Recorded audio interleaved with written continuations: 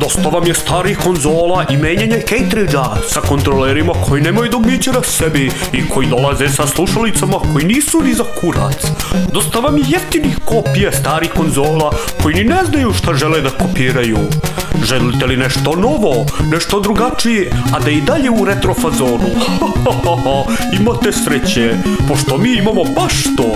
86 igara sa bežičnim kontrolerom. Uključi igraj odmah. Akcione igre, sportske igre, strategije, pucačine, slagalice, trke za uzraste od 5 godina pa nadalje. Ne, za uzraste od 3 godine pa nadalje. Nije vam potrebna čak ni konzola, a i možete igrati kod kuće ili u kolima. Čekaj, šta? Zašto bi neko ovo uopšte igrao u kolima? A, dobro. Dete na zadnjem sedištu igra igrice dok tata vozi. Da. A i zašto bi vašem detetu davali da igra ovako nešto, kada imate mobilne telefone koje mogu da furaju daleko bolje igre nego ovo čudo? Ako hoćete da igrate nešto moderno, a da je i dalje u retro fazonu, onda uzmite i igrajte nešto poput Minecrafta. I ako ova stvar nije toliko matora, napravili su je 2004. godine. Sudeći po kutiji, ovo su sve retro igre, što ne mora znači da su loše. Zar ne? Na kutiji, pored ovih polu-anime devojčica koje nemaju nikakve veze sa životom, ima par stvarčica napisano sitnim slovima. Kaže da TV mora da ima AV priključak i da radi na 3 baterije koje ne dolaze uz ovu konzolu. Što i nije toliko strašno. Ali ovdje ima 2 mala piktograma koje nisam siguran šta znače. Imamo srećnog smajliku i Pac-mana koji plače. Zapravo taj Pac-man me jako zabrinjava. Šta to znači? Da su igre toliko loše da i Pac-man plače od muke? Ili se to samo ja tripujem? Inače, ova konzola je koštala 2000 dinara! Koji kurac? Znate li vi koliko je to para? Za sve vas koji ne koristite dinare, to je negde otprilike oko 16 evra. Što i ne deluje puno kad pogledate da danas jedna igra može toliko da košta. A ovdje ih imate 86 i to sve lepo upakovano u jednu konzolu. I imate čak i bežični kontroler koji na sebi ima analognu kontrolnu palicu. Za razliku od drugih konzole koje to tvrde da imaju. Kad smo već tu, ovaj joystick, ako ništa drugo, lepo leži u rukama. Sve je na dohvat prstiju. Čak ima i reset dugme na sebi, što je malo čudno, ali dobro. S obzirom da je bežičan, ovom kontroleru trebaju 3 baterije, što su i lepo napisali. A pored toga imate i ovo čudo što liči na neku web kameru. Ja nisam ni siguran kako ovo treba preključiti. Čekaj, šta je ovo? Šta? Opa jebo vas pas gnojevim kurcem užvalava usta. I ovo govno radi na baterije. To znači da vam treba sveukupno 6 baterija kako bi ovo govno radilo. Ali čak ni to nije dovoljno, jer kad sam prvi put upalio ovaj glibav kurac, nije radio. Zašto? Zato što je bila odlemljena žica unutra. Ja se ne zajebavam. Hajde da rezimiramo šta se tu desilo. Znači, imamo konzolu koja je pravljena 2004. godine ili kasnije. Prodaje se za 2000 dinara, a da bi radila morate kupiti još 6 dodatnih baterija, ali čak nije ni to dovoljno, jer prvo morate da je popravite, jer dolazi kao neispravna. To su već bačene pare, a nismo ni jednu igru videli. Čija je to bila idiotska ideja? Ali potrebno, takav uspeh, prevazišli smo svačije očekivanja, ali ne smemo tu da stanemo, moramo da idemo dalje, moramo da budemo bolji, brži, jači. Ali... Nema ali momče, ja sam čovjek sa vizijom, ja vidim da ćemo mi da napravimo novu konzolu, najbolju konzolu ikada. Moramo da pratimo trendove, hoću da ide konzola na daljinski, da možeš sa daljine da igraš, isto tako moramo da budemo inovativni. Ne želim da ide na one CD-ove, cartridže i folky diskove. Ništa od toga, bit će sve igre u toj konzoli. Svih 86. 86?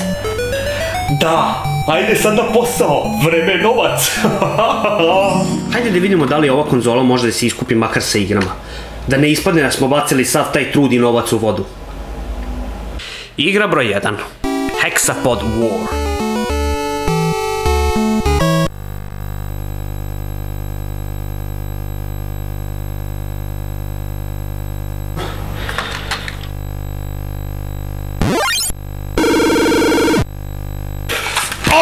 Igra, sisa, čvor!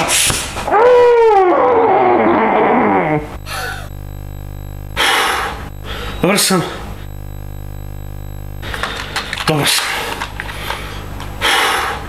Ok, šta se tu dešava? Vi ste ova mala žuta mrlja koja bi navodno trebala bude neka riba. Jedete sve što je manje od vas i izbegavate sve što je veće. Ne može biti jednostavnije, ali kontrole su sjebane. Kako? Pa, lepo. Čim krenete u jednom pravcu, ništa vas ne može zaustaviti. Vaša riba neće stati dokle god ne udari o ivicu ekrana ili ako vas nešto ne pojede. Drugim rečima, ne možete stati. Igra broj 2. Close Quarters. Vi letite avionom i gađate druge avione. Zapravo, preciznije bi bilo reći da ste vi ovaj nišan, pošto jedino to možete pomerati. I ako vas tu pogode, naneće vam štetu. Da, to baš ima puno smisla. Igra 3. Eater Cruiser. I već me pogodili. Pa kao ova igra i liči na nešto. Ali samo liči. Jedino što možete da radite ovde jeste da pucate i da se krećete. Mada ni kretanje nema neke poente. Pošto kako se vi pomerate, tako se pomeruju i neprijatelji. Zapravo, vi u tom momentu pomerate pozadinu. Igra 4. Eater Mission. Ovde letite kroz svemir svojim lovcem i pucate na kockice, propelerce iz Drugog svjetskog rata i na stealth B2 bombardere. Stani! Pre svega, avioni iz Drugog svjetskog rata lete kroz svemir. A druga stvar, čak i ako pređete preko toga da pucate švabe u svemiru, ovi avioni su ukradeni iz druge igre, 1942, koja je daleko bolje urađena od ove. Igra broj 5. Coast Guard. U ovoj igri vi ste onaj avion gore, ali nemate nikakvu kontrolu nad njim, već bacate bombe na ove glisere. I morate biti pravi majstor da bi bilo šta i pogodili. Igra broj 6. Deer Stalking. Znači, u ovoj igri imate nišan i pretpostavljam da trebate pucati na jelene. Mada meni ovo više liči kao horor igra, pošto se plašim da mi nešto ne iskoči iz mraka. O, vidi jelen, pucaj, pucaj, ne, kurac pobeže, stani bre, kurac, ja ne znam da gađam iz puške, ali mislim da bi do sada ulovio pravog jelena. Stani, pucaj, da, ubio sam ga, da, ova igra je sranje. Igra broj 7, Dejectile. Ovo je u osnovi Bomberman, samo sa ultra lošim kontrolama. Ja bih vam preporučio da igrate pravog Bombermana. Igra broj 8, Dringle. Pa, šta da kažem, kontrole su polu užasne. Hoće ovaj lik sam od sebe nekada skrene kad mu je ćef. A i ova prva staza ne može se pređe. Da, to je sjajno. Igra broj 9, Final Blood. Ova je igra ista kao Deer Stalking, samo što pucate vojne kamione i tenkove umesto jelena. I također nišan možete da pomerate samo levo ili desno, što znači da je dosta lakša igra. Isto kao i Deer Stalking, ova igra nema nikakvo vreme, niti poseban cilj, ili bilo kakav razlog za postojanje. Samo pucate dok se ne smorite. A verujte mi, smorit ćete se brzinom svetlosti. Igra 10. Jumping Kid. Ako ništa drugo, naslov govori puno o ovoj igri. Vaš jedini cilj je da preskačete preko žaba i slonova. A svaki put kad to uradite, igra vas nagradi vatrometom. To nije postignuće koje treba slaviti. To je najosnovnija stvar pored kretanja u svakom platformeru. Zamislite da u Super Mario za svaki blok koji pređete imate vatromet. Dojadilo bi vrlo brzo, zar ne? Igra 11. Fruit Gift. Pa...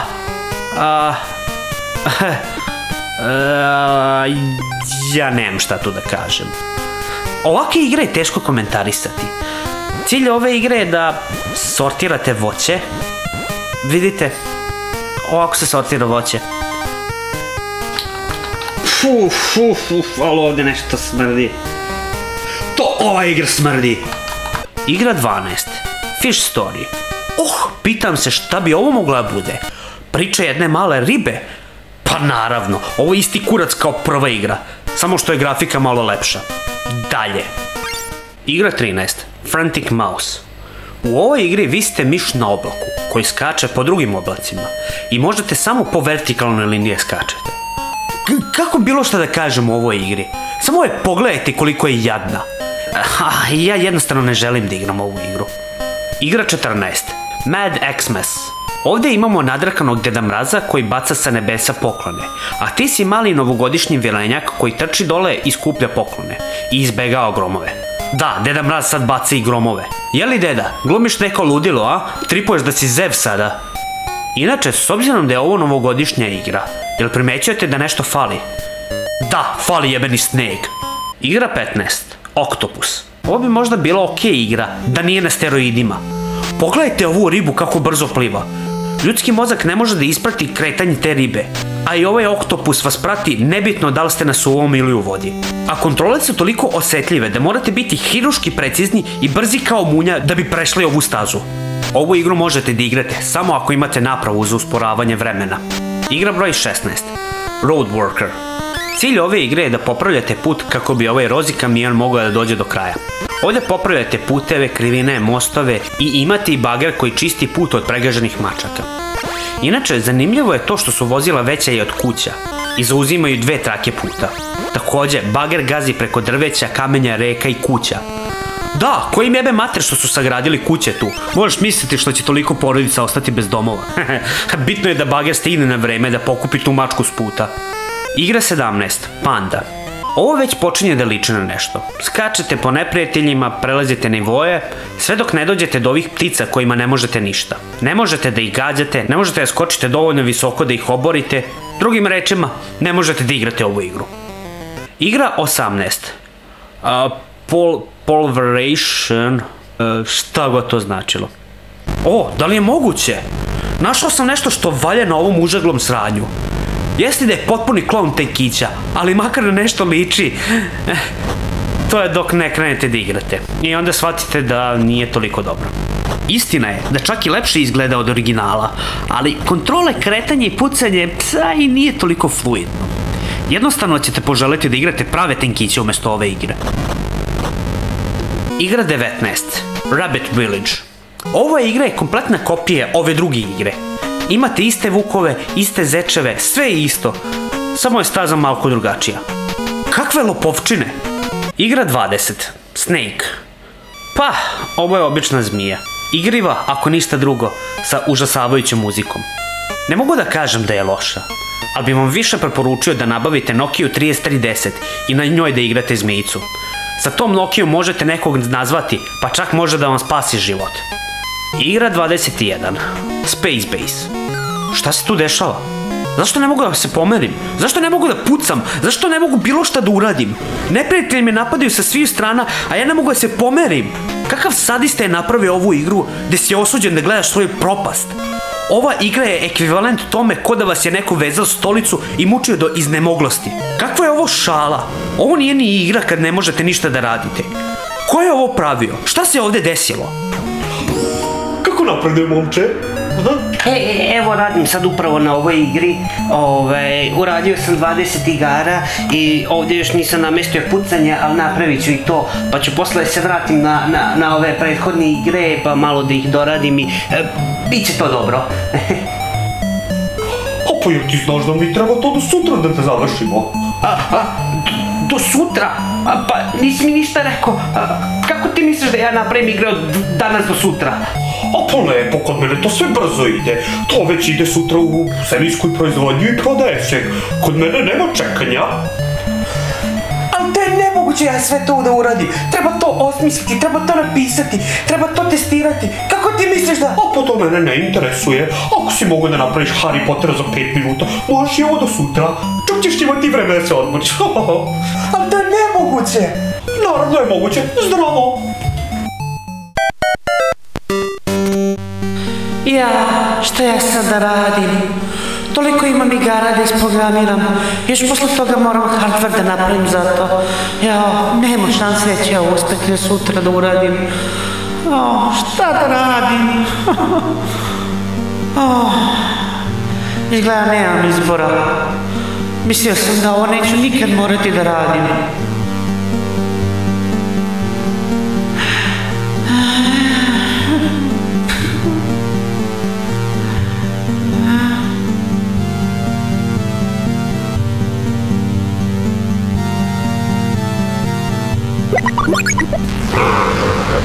Je to moj stari neprijatelj. Opet smo se sreli, Pero.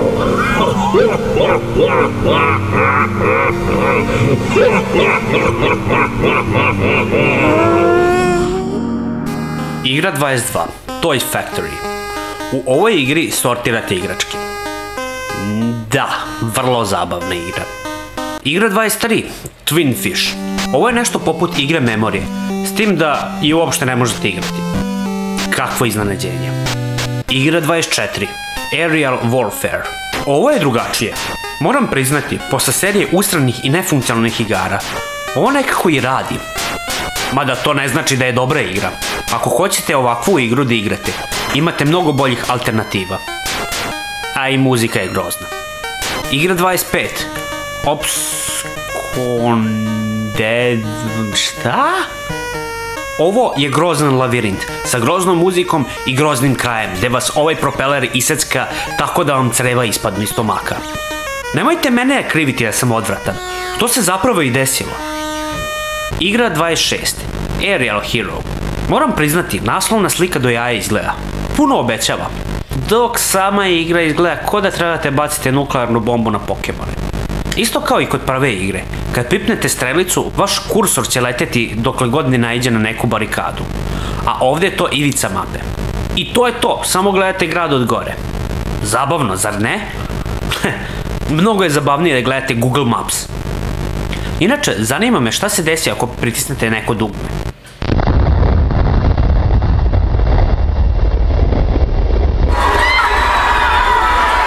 Igra 27, Angel.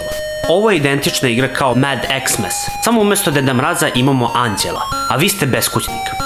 Kako dobar anđel. Garantovana konta. Vidi pogani prosjak. Sad ću da mu bacim lizalice, sladoled, krofne i onda jedan grom da ga upije. Jebote, koji kurac, kakva je ovo igra? Također ne smeš ni ploče da skupljaš. Šta je na njima? AC/DC? Slayer? Nemoj ni slučajno da slušaš to je đavolja muzika. Pa što mi onda bacaš to da pokupim? Bacaš mi u iskušenje, hoćeš da vidiš koliki sam vernik. Ako je to slučaj, onda mi bolje bacaj alkohol, cigare, drogu, novac, kurve. Ništa mi ne bi promaklo, vidiš da sam beskućnik. Igra 28, Addition. Ne. Igra 29, Arena. Ovdje ste mali čikica koji bode sve koji mu priđu. Jedino morate da izbegavate ove projektile. Što je najveći fazon, ne morate ništa ni da pritiskate. On sam udara. Samo idete levo-desno. Igra 30, Balloon Shoot. Još jedna igra gde treba pucati nasumične stvari. Ovo bi možda bilo zabavno kad bi imali pištolj uz ovu konzolu. Ali s obzirom da koristite strelice kako bi nišanili, gubi poentu. Čak ni ovaj analogni kurac ne pomaže mnogo. Igra 31, Burbles. Da, još jedna igra u kojoj se puca. Ovog puta vi ste kamion i pucate na padobrance koji ne smiju da se spuste dole na zemlju. Jer ako se kojim slučaju spuste, pobegnu u šumu i nikad se ne vrate. Da. Igra 32, Burrow Explorer. Zar ne obožavate ovakve igre gde ne možete ništa da vidite? Sve je crno osim ovog sićušnog dela oko vašeg karaktera. I naravno, kao u svakoj drugoj pećini na svetu, imate male šetajuće bobice koje žele da vas ubiju. Vi njih ni ne vidite dok ih ne osvetlite, a onda je prekasno da pobegnete. Ako ste mislili da imate čime da se branite u ovoj igri, onda ste načisto poludeli. Ko još ide naoružan kroz mračnu pećinu? Igra 33, Cannonade. Još jedna igra gde ste stacionirani dole i ubijate sve što dolazi od gore. Dalje. Igra 34, Contest.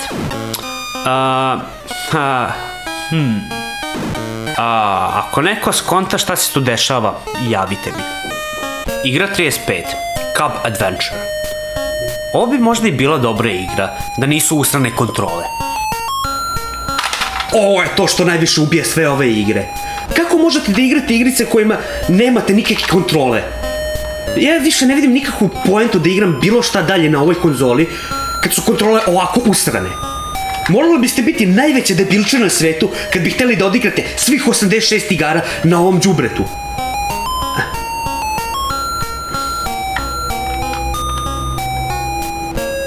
Igra 36. Deformable. Ovaj naslov sve govori. Ovo je izdeformisana igra sa izdeformisanim kontrolama i deformisanom grafikom. Pogledajte samo tu travu. Je li to isto planeta s koje i Barbika dolazi? Igra 37. Death Bomb. Ovo je potapanje brodova. Svima dobro poznata igra. Zar ne? Jednostavan koncept. Prilično zabavno. Osim, ako niste dosta skontali, sve što je na ovom upuvanom kurcu mora da ima neki problem. Sad se neko možda pita, kako je moguće usrati ovako jednostavnu igru? Evo kako. Dajte računaru neopisivu prednost. Koji kurac, kako ja sad treba da pobedim kad mogu jedno polje da gađam, a računar može i do 4 polja odjednom? Što je najgore, ja navodno imam tu opciju, samo nemam način da izaberem bilo šta. Sve sam probao, sve dugmiće sam ispritiskao, sve kombinacije koje su mi pale na pamet i ništa ne radi. Strelice pomeraju kursor, A i B bacaju bombu, B ne radi ništa, kombinacija A i B ne radi ništa, bilo koje kombinacije strelice i dugmića ne radi ništa, start ne radi ništa, select ne radi... Pa to je reset.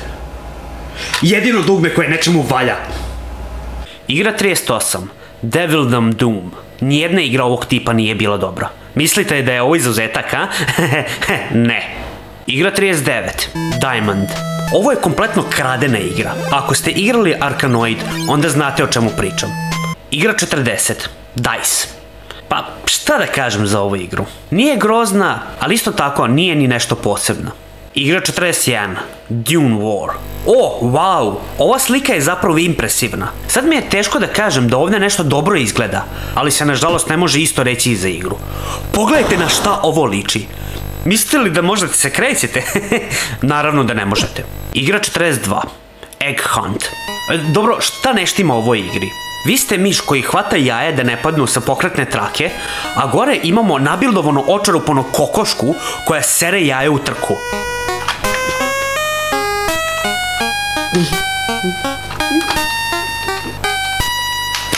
Igra 43.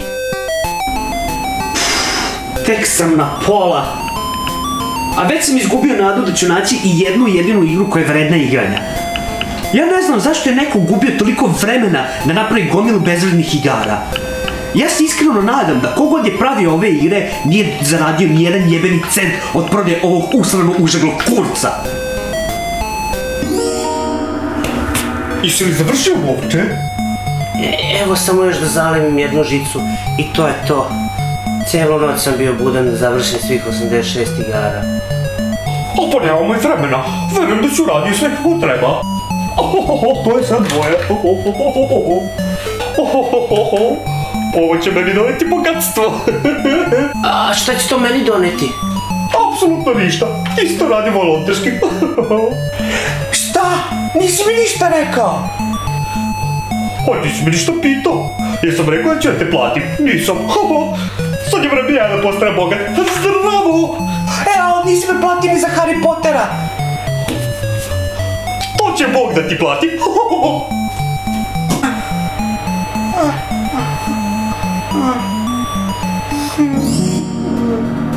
Igra 43. Falling Blocks. Da, ovo je Tetris. Igra 44. Falling Ball. Reality show sa robotima. Baš ono što nam treba. Igra 45. 5 Days. Ja mislim da su u ovom momentu shvatili da nemaju dovoljno igara da iz statične pozicije pucaš na neprijatelje. U stvari ne, ovo je 14. igra ovog tipa. Igra 46. Galagant. Da, kao što rekoh, ista igra od malo pre, samo što se ovdje pomeraš levo-desno. Igra 47.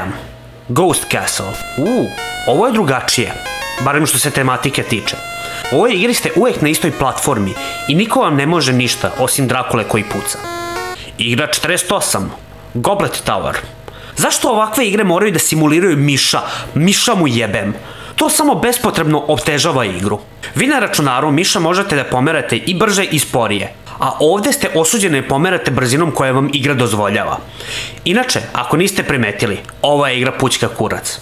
Igra 49, Hollywood, još jedan usrani labirint u kome vi upravljate pticom koja ne može da preleti preko ograde. Zar nije to poenta letenja da možeš da preletiš preko svake prepreke? Igra 50, Hurryberry. Kako da kažem bilo šta novo kad vrte iste igre, samo sa drugom grafikom? Ovako može bilo ko da pravi igre, napraviš jednu igru i samo menjaš grafiku. Vrlo kreativno. Igra 51, IQ Champion. Ovo je tačno ono što bi očekivao od jednog teletabisa, da bude IQ šampion. Pitam se kakva je tek igra. Ovo je tačno ono što nikad ne bi očekivao od onakve naslovne slike. Prilično sam zatečen. Igra 52, Labyrinth. Šta bi ovo moglo da bude? Da, dalje. Igra 53, Lightning. Ovo je toliko sjebano da čak ni računar ne zna da igra ovu igru. Igra 54, Lunarian. Ma nemoj. Igra 55, Lunation. I ova igra ne bi bila loša da kontrole nisu usrane. Ozbiljno, ovu igru ne možete da igrate samo zato što su kontrole jadne. Vi nemate pojma koliko je odvratno igrati igre koje ne možete kontrolisati. Koliko puta sam rekao do sada da kontrole sisaju čmar? To je i činjenica. Jebem mu pogaču onome što je napravio ovo osiromašeno govno. Igra 56, Magic Bubble. Da, još jedan klon Tetrisa. Igra 57, Man in Red. Pa, ne volim mnogo da se uplićem u politiku, ali znate li vi koga su zvali crveni? Komunjare. A s obzirom da je ovaj lik u crvenom, ja ću da pretpostavim da je on iz komunističke partije. Drug Vladimir koji puca na vanzemaljce. A blin, pošli v pizdu, huj ljetalši, jebal ja tavo, tko vas juda vjepil. Idite nahuj, luntiki jobani, jebal ja vrot vaševa sazdatelja. Bljet. Igra 58, Memory Test. Ova igra vrlo verovatno ima najtačniji naslov ovde. Igra je vrlo jednostavna, samo tražite parove i to je to. Ali i ovo su morali da sjebu sa simulacijom kursora, nabijem im miša u dupe. Igra 59, Metromanija. Ova igra mi deluje poznato. Gde li sam ja ovo već video? O da, Road Fighter, hajde da ih uporedimo.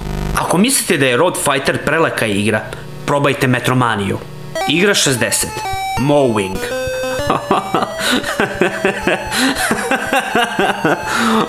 Majku ti jebem. Baš sam se pitao koja je najdosadnija stvar koju možete pretvoriti u igru. Košanje trave? Nema šta, prvoklasna zabava. Pazi draguljče, ide kosilica prema tebi.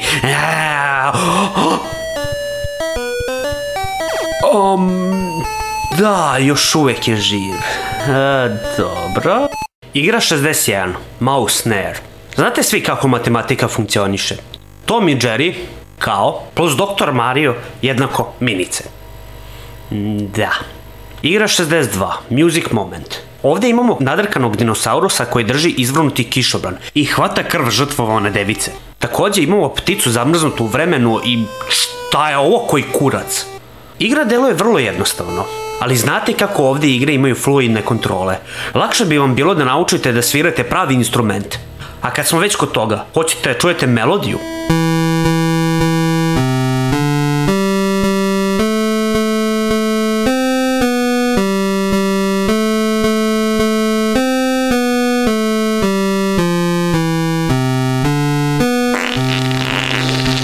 Pravi muzički moment. Igra 63, Nutcracky. Nisam do sad spomenuo, ali neke od igara mogu da se igraju dvoje. Samo me zanima ko bi bio dovoljno lud da igra ovo sa vama. Pogotovo u ovakvoj igri gde vas neprijatelji ne mogu stići, jer ste 3 puta brži od njih. To je sve dok ne stignete do 5. staze, gde se pojave bukvalno ispred vas i imate pola sekunde da reagujete. Igra 64, Panzer Attack. Još jedna igra gde ste stacionirani dole i ubijete sve što dolazi od gore. Znam da sam to već jednom rekao, ali ako oni mogu da ponavljaju iste igre, mogu ja da ponavljam iste komentare. Igra 65, Pathway. Šta se tu dešava? Ova igra ne radi. Hvala kurcu, idemo dalje. Igra 66, Pentabase. Još jedna igra gde ste stacionirani dole i ubijate sve što dolazi od gore. Igra 67. Pobol. Ova igra bi trebala se zove izdrži duže od 3 sekunde. Igra 68. Polar Bat. Ova igra je kesa. Ne mislim na onu plastičnu kesu koju dobijete u radnji, već na onu koju nađete zatrpanu ispod bale konjskih govana. Igra 69. Pizza Boy. Ako vas smori košanje trave, uvek možete da raznosite picu. Zato je i ona na 69. mestu. Igra 70. Rbčes. Zajebi ovo. Igra 71. Rural Goblin. Ovo je jedna jedina igra za koju mogu da kažem da kontrole valjaju. Samo iz jednog prostog razloga. Gotovo da ne postoje. Jedino što trebate da uradite jeste da pritisnete A kad ovi šabani izvire. I to je to. Ne možete omašiti. Nije bitno gde izađu. Uvijek ćete ih udariti. Pa, bolje bi vam bilo da nabavite ovako nešto. Mnogo je zabavnije od svega viđenog do sad. Igra 72. C-Made. Ova igra ima drugačiju muziku. Rekao bi da je kradena, ali nemam pojma da li je iz neke igre ili se vrti po tim hakovanim igrama. Pošto jedino gde se našao tu muziku jeste na meniju jednog ketridža. A što se tiče igre, ronite i skupljate dijamante. Da, to je sve. Igra 73. Seaport. Da, opet ovakva igra. Igra 74. Submarine. Ova igra nije grozna kao ostale igre ovog tipa. Nemojte me pogrešno razumeti, nije savršena, ali u poređenju sa drugim igrama, ovo je možda i najbolja igra ovde. Vi gađate podmornice, one gađaju vas i muzika nije grozna. Naprotiv, samo je poslušajte.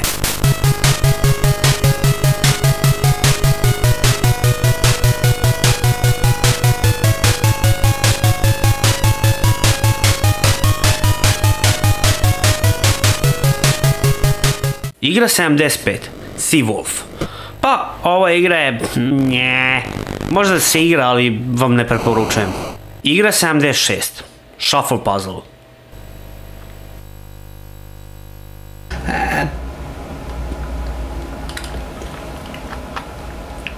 Igra 77. Snowball. Da li ste ikad igrali Sokopad? Ovo je isto to, samo sa usranim kontrolama. Igra 78. Surfer. Ah da, nema ničeg lepšeg nego surfovati iznad potopljenog grada gde samo vire vrhovi zgrada. Igra 79. Teleport. Da li je potrebno bilo šta i reći? Sve jedan lavirint je očajan, a kontrole su toliko grozne da je to neopisivo. Ako želite nekog da mučite, dajte mu bilo koju igru iz ptičje perspektive sa ove konzole i imat ćete najbolje moguće rezultate. To je najgore što ja ne mogu da dočaram koliko nemate kontrolu nad ovim igrama. Više imate kontrole nad vremenskim prilikama nego nad ovim osakaćenim kurcima koje sebe nazivaju igre. Igra 80. The Archer. Vidite li razliku između ove i ove igre? Pošto ja ne vidim. I konačno smo na zadnjoj strani, još samo 6 igara. Igra 81. Toad in a Hole. Ovo je isto kao Rural Goblin, samo što ovog puta vi kontrolišete gde udarate. Igra 82. Toy Bricks. A šta je ovde poenta? U stvari znaš šta, boli me kurac. Igra 83. Undersea Arena. Još jedna reciklirana igra, još jedno potapanje brodova. Igra 84. Vigilant. 2D vertikalna pucačina. I to loša. Igra 85. Wonderball.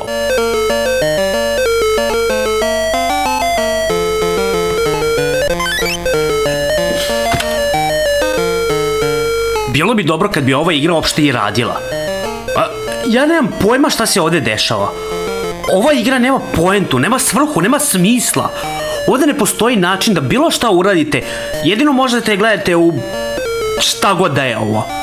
Ja ne mogu da verujem. Garant su oni kontali u glavi. Pa niko nije debil da igra svih 86 igara.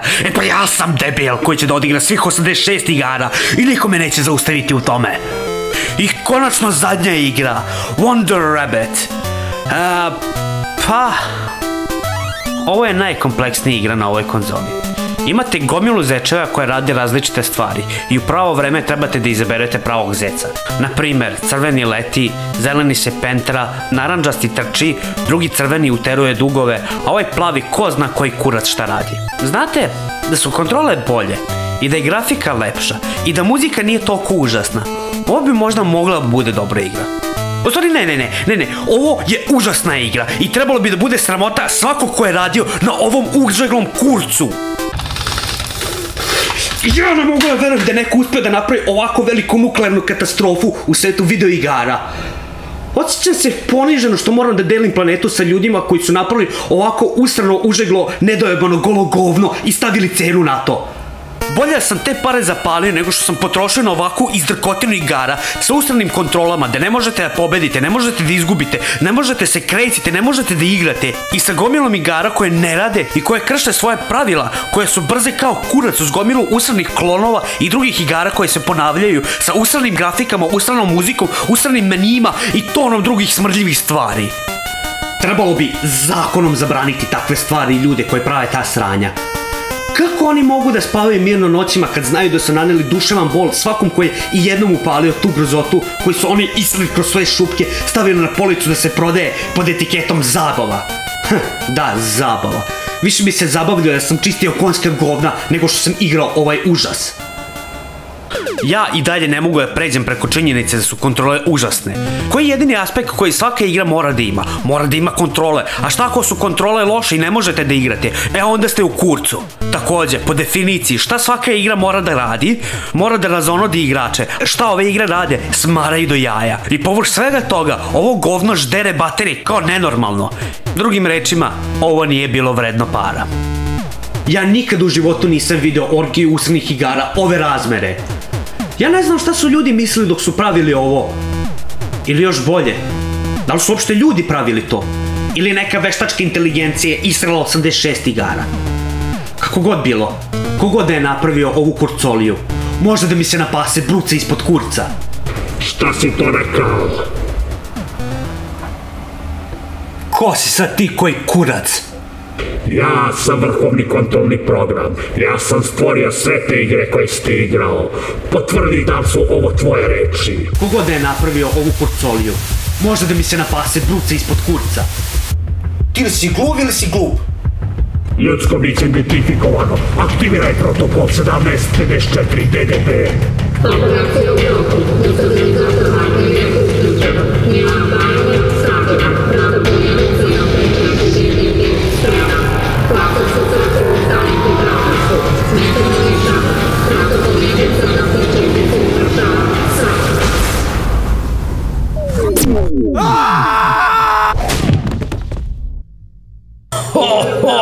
Jebem ti majku. Kako sam pao.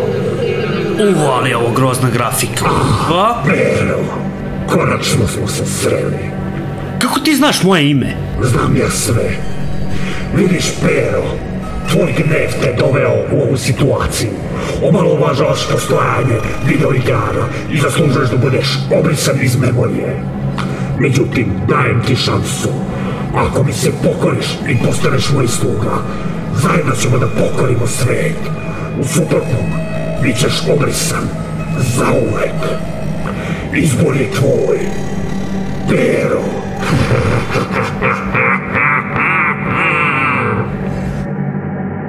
Mudro biraj, Pero.